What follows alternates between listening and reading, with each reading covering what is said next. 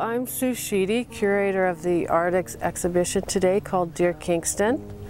Dear Kingston was inspired by the event taking place today along our waterfront called the Shoreline Shuffle. 15 artists have installed 15 temporary word installations along our shoreline.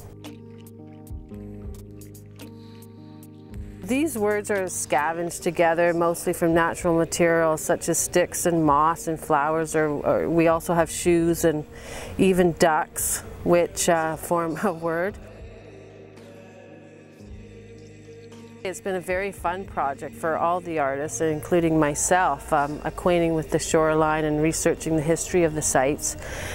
There's an incredible amount of history which I didn't know about, and you know, it's the stories that give us that sense of place and connect us to our heritage and just to the land itself.